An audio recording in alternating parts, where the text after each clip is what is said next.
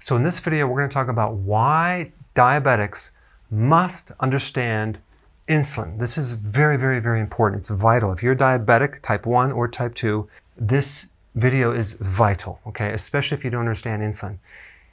Here's what you need to know.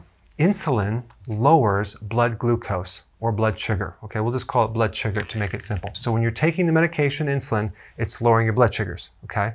Now, if your blood sugars are 100 or less and you take insulin, what do you think is going to happen? If you don't know that answer, you're in some serious trouble, because if you take it when it's low, you're going to end up with hypoglycemia, a much lowered blood sugar to the point where you become literally stupid. I'm not trying to say you're stupid. I'm just saying you're going to be like less aware of things. You're going to do things you don't understand.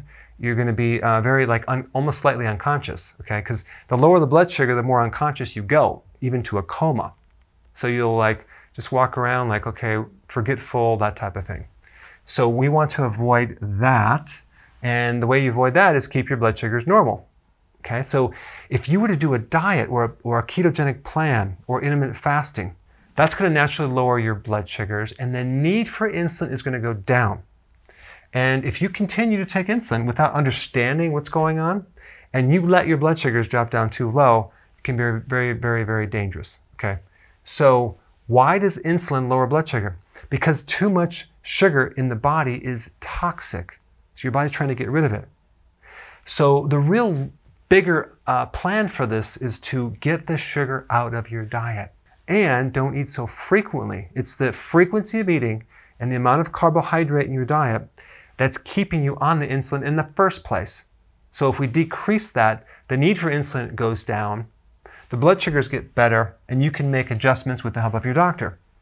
But what you need to understand above all else is that insulin lowers blood sugars, and as you're monitoring your blood sugars, if they come down and you take insulin, you're going to actually allow yourself to get into a real bad place. So check with your doctor, decrease the insulin as needed if your blood sugars come down. And if you're new to this, click the link down below, because I have a little mini course on what to eat so you can decrease the need for insulin, because taking so much insulin over a long period of time is also dangerous to the body. Thanks for watching. Hey guys, I want to introduce you to my new Dr. Berg app. It's right here. I'm really excited about it. You need to download it. It's free. It has a lot of great data. It has all my videos. It's updated on a regular basis.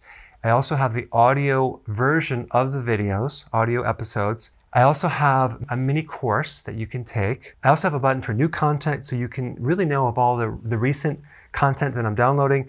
And I also have something called PDF resources, which gives you additional cool little one-page PDF documents on all sorts of health things. So download it, check it out, and tell me what you think about it.